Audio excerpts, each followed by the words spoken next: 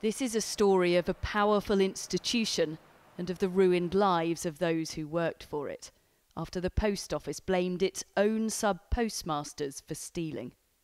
Like Jo, accused of taking £36,000 from the village shop she ran in Hampshire, when in fact the computer system was at fault.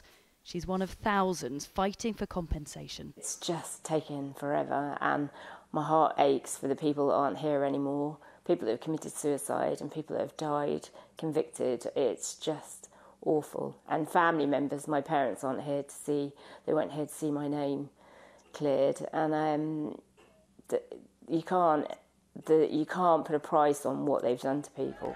72 of the 736 sub-postmasters who were convicted have now had those convictions quashed. Today, the post office's boss appeared in front of MPs, admitting they will probably all be overturned. And he said this on camera for the first time. On behalf of the post office, we are extremely sorry. He continued.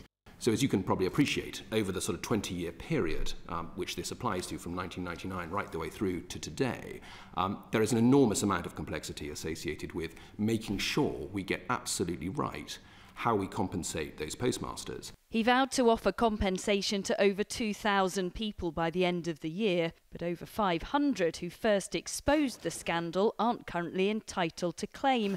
The business minister told MPs this is his top priority, and campaigners are fighting on. I will be meeting his officials on the 19th of January, and I'll be looking them straight in the eye to find out, are they serious in backing up the minister's words with actions?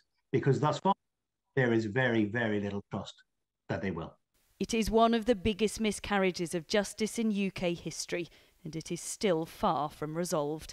Tessa Chapman, 5 News.